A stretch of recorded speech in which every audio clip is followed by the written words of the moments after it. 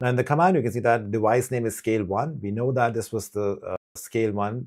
You can see that device name is here. And the command code, that is the only thing you need to send. Command code, Tare. So once you send Tare, whatever weight is on the device, it will become the Tare value of that. So let me just copy that here.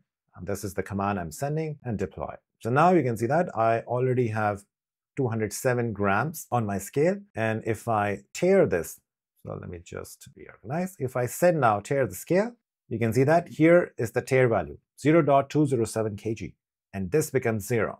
So I hope you know what the Tare is. So when you have some base equipment on which you want to measure the product, this base equipment weight should not be in the product weight. Okay, so you Tare that. So now if I put another box on top, let's put this one. Now this is the weight of this box. Okay, 507 grams. So this is how you can Tare the value.